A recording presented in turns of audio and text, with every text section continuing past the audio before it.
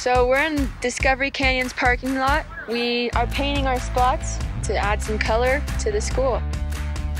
Basically, we got to submit a design, and then we just get to pick whatever we want as long as it's school appropriate to just express ourselves and paint our spot. So I'm a senior at Discovery Canyon campus.